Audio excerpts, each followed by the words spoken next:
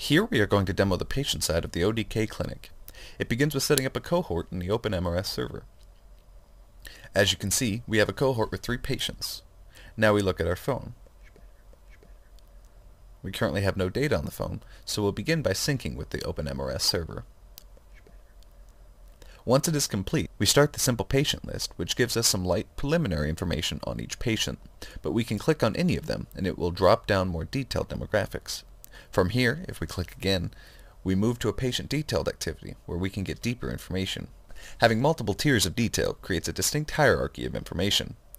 If we select something on our list of histories, the application renders the historical graph related to the previous data gathered on the patient. We can even go further and add a new data point. And after we confirm this, the graph re-renders and updates the information. Finally, we can mark the patient as visited.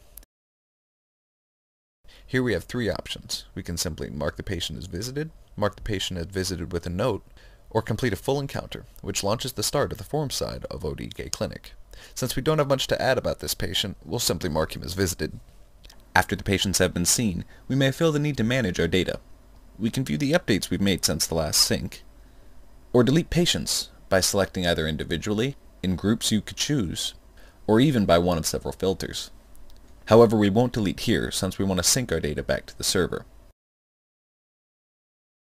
Hitting the back button, we can go back and sync with the OpenMRS server, sending our new data back while updating our phone with any changes made since the last sync. Find out more at opendatakit.org.